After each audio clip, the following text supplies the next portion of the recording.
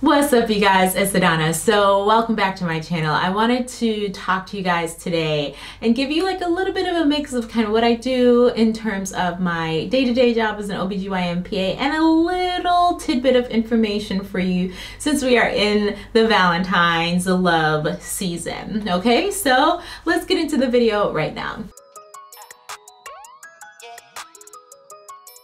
What's up, you guys? This is Adanna. Welcome back to my channel. So as I said, I wanted this to be kind of like a mix of things. And now, obviously, I've told you guys that I've transitioned to OB primarily. I still do trauma and other subspecialties on the side, but my main like go-to primary occupation is being an OBGYN PA.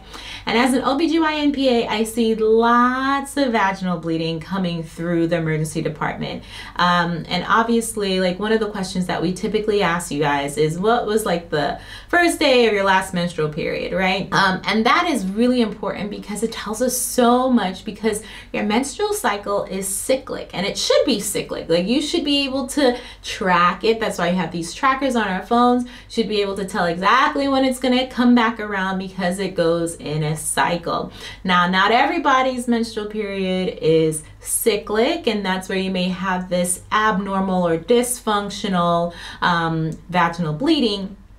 And obviously vaginal bleeding can be caused by other things as well, and I'll talk about all of these things in other videos to come, short specifically, but I wanted to address just kind of like the crux of everything, okay? Because I know it is it is Valentine's Day coming up. You know, you got like 2 days left, you're planning, you're getting like your wine and champagne and your strawberries dipped in chocolate, and you go into Victoria's Secret to get your outfit, and you know, the guys are getting their smell good. But this is something that you gotta be like very aware of, okay?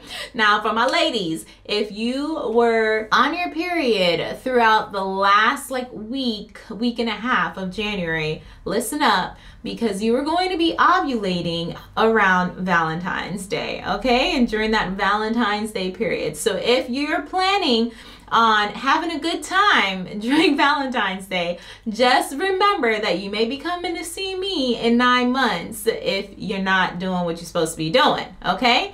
So be mindful of when your menstrual period was, be mindful of when your ovulation days are, because if you don't want to have babies, you know, in the next 9 months, then you definitely need to keep that in mind, okay?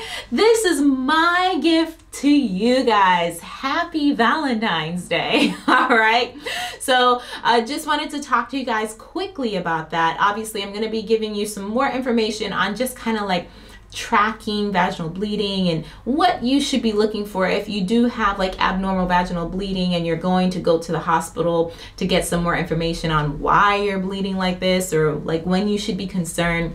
I'm going to be doing those videos in the future, so stay tuned. If you like this video and want to see more videos like this or any other PA related videos, go ahead and leave me a comment in the comment section below. Don't forget to like and subscribe to my channel. Follow me on Instagram at AdannaThePA, and on Instagram at Get That C University, where we help you not only get into but through PA school. Thank you guys so much for watching. I will talk to you guys next time. Happy Valentine's Day. Bye.